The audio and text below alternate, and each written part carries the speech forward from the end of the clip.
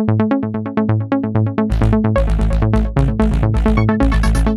Autropolis is a book designed to help us all understand where automated vehicles will fit in the future as part of our mobility. And so what that means is that if we just considered automated vehicles as a category on their own, we'll have big problems in mobility. For example, there will be massive traffic congestion because more and more people will use automated vehicles, and that's internationally forecast.